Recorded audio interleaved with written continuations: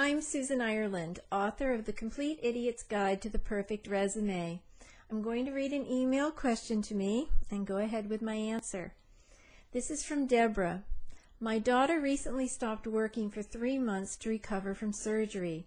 She now needs to find a new job.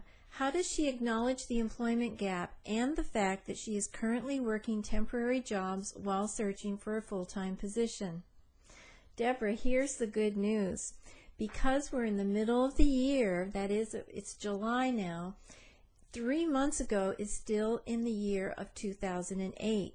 So if she puts down that her last job ended in 2008 without mentioning any months anywhere in her work history, the gap in employment will not be disclosed.